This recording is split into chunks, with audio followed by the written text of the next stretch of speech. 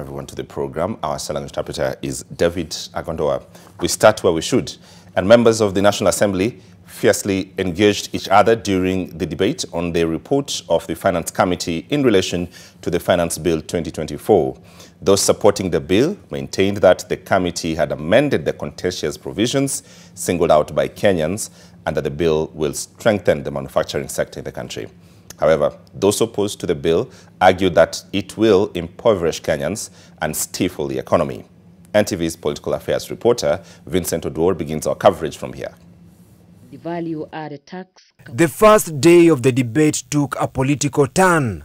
Legislators allied to the Kenya Kwanza administration supported the report of the Finance Committee on the Finance Bill 2024, pushing for it to be passed along with the proposed amendments. Kenyans raised their voices about contentious issues in the finance bill, and those issues were captured by the committee. What this report by the Finance Committee proposes is to increase the excise duty on motorcycles that are fully assembled from outside countries like China or other countries. The locally assembled motorcycles here will have a competitive price against those ones. Factories will have increased in our industries here, in the industrial area. And taxpayers or Kenyans who are not paying taxes are depending on us to ensure that we're able to create jobs, create more income earners who can pay taxes so that we share the burden of taxation more evenly and more fairly, Honorable Speaker. And that is part of the prime objective of this Finance Act of 2024. However, opposition members of parliament have maintained that they must shoot down not only the report but also the Finance Bill 2024 so that the process can start afresh through a bipartisan route. What were they drinking? What were they smoking when they came up with those ideas?